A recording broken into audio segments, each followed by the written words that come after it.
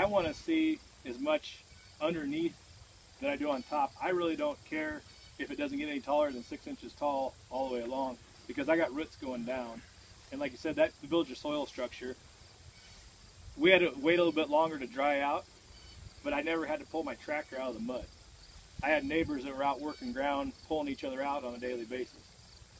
I never once got even close to being stuck in one of my fields because I had good soil structure. And it just, I won't say it held the tractor up, but I didn't sink in. And my neighbors on a daily basis were unhooking with a 50-foot cable and pulling their field cultivator out, and then 10 minutes later going over and hooking onto their planter tractor and pulling it out. A lot of this, people see this up here and think this is all your organic matter. It is organic matter, but the more benefit is when you take your shovel out, dig down and see all your roots. Because those roots aren't going anywhere.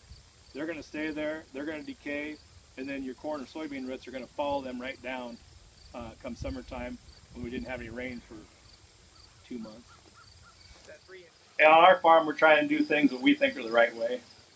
And maybe not the perfect way, but we're trying to do our best. And I got a boy that started kindergarten this year, and my goal is when I hand it off to him, it's going to be better than how I picked it up.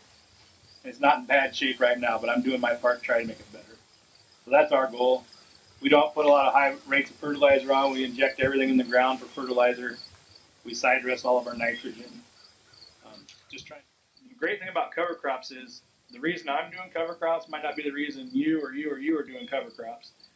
The easiest answer on that would be to control wind and water erosion. But the nutrient recycling part of it is also very big. And on our farm, it's just overall soil health. That'd be probably the one key thing is soil health.